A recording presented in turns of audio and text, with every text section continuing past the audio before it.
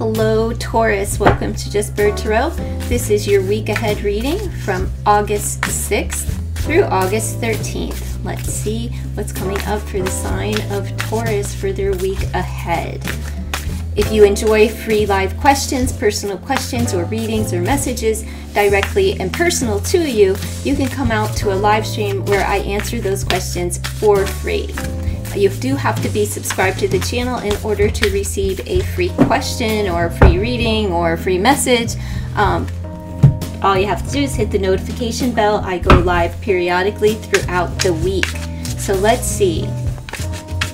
We have awakening and you decide. So you're coming into your own. What is it? Bringing balance here, seeing things, trusting your intuition, and really kind of like coming into your own power, right? Where everything you touch is gold this week and you are the leader of your life. So you get to make the decision on how your life goes. We have the Queen of Cups energy, so there is a female energy or a feminine energy offering something, whether that's you or somebody else offering you a cup of love, unconditional love at that. Very loving, nurturing you will be during the week ahead, and you may have something to offer someone.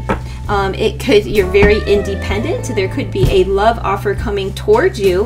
However, this is you standing on your own. Look at that. Like, you're having the awakening and just really grounded, stable. You have enough to offer others this week ahead. Finances are good. Somebody could be offering you a job position. There could be more than one offer coming in for you, and you get to decide whether or not you're going to take it and what goes on for you during this week ahead. Now let's just pull some of these clarifiers. All right, charms. There's 3. I believe this is Aquarius, but I'm not sure. So I'm going to look these up for you. We have family here with number 54, another 9 on the board, so pay attention to 99. And then we have the power of a 5, changes going on, and we have a new beginning, endings and new beginnings there with the number 127. Okay, let me just look these up. Number 54, family, happy family, dealing with family mothers, possibly a mother figure with that Queen of Cups energy there.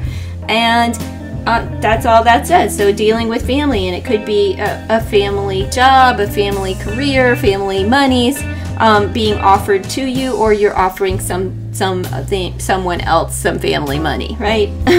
Whatever it may be. We have number 79. This is talking about replaying the old script in our mind, reviewing old memories. Could be, it could be estate money. My apologies and my condolences to anyone who has lost someone. I recently lost my mother.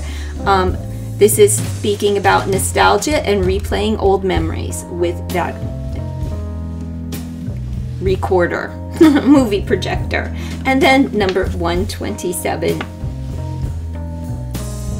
It is Aquarius. So you could be offering an Aquarius, or maybe an Aquarius is this female energy here that could be offering you some financial help, a job, or just some form of security, love, nurture, whatever it may be.